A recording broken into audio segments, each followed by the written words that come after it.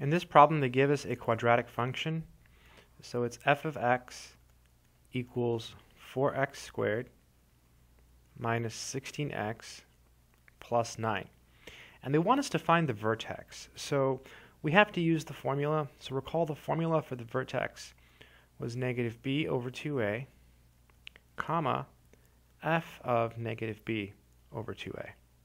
Whenever it's in standard form, you can use the switch it, keep it trick. But when it's not, you have to use this formula. Okay, so a here is equal to 4. That's our a. And then b is equal to negative 16. We don't need c for anything. Sometimes I write c accidentally, but it's not really used.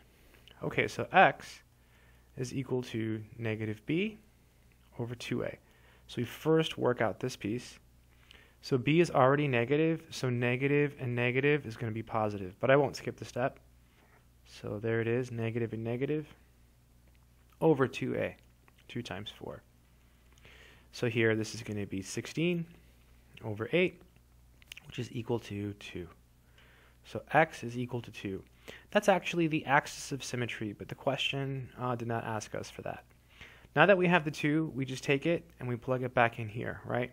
Because we've worked this piece out here. This is 2. So this is just basically f of 2, right? That's what we have to compute.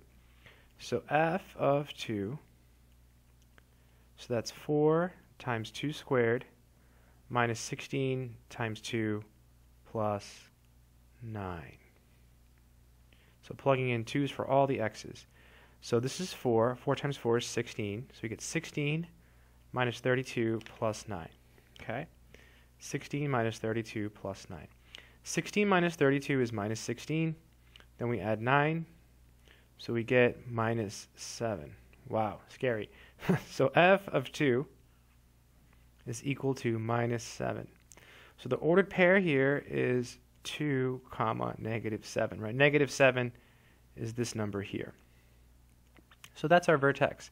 So let's try it, make sure we got it right. So I'll go ahead and type it in.